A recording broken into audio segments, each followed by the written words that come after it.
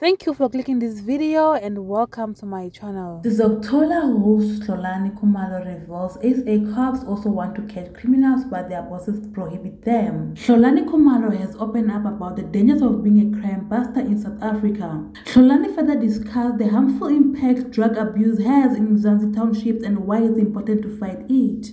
Many individuals have commended Khumalo's effort to reduce crime in Mzansi. While South Africans have given Xolani flowers, there has also been discussion about what the SAPS is doing while Khumalo is putting his life in danger.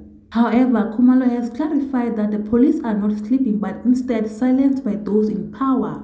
According to News 24, they had a sit-down with Xolani who revealed that every time he meets the police, they always thank him for protecting the country. Apparently, cops are not allowed to investigate certain criminals because the authorities in their respective police stations don't want to be implicated. Every time I get stopped by cops, they express their appreciation for what I'm doing and say they like to do it as well. But they can't because when they want to raid certain people, they sometimes get a call from their bosses not to do so. Xolani says. So I believe that the big bosses are working with the drug dealers, that is why maybe they're getting share or something. So that is why they are protecting them. Khumalo also revealed that the law enforcement team he works with wasn't keen to join him initially. After seeing Sizok'thola's impact so far in keeping Mzansi safe, they are happy to help and plan their raids and operations. As someone who grew up around drug users whose life went downhill because of substance abuse, Xolani said he got the urge to deal with the social issue from the root. Khumalo added that Mzansi has normalized drug abuse and it shouldn't be the way because country's future is being threatened.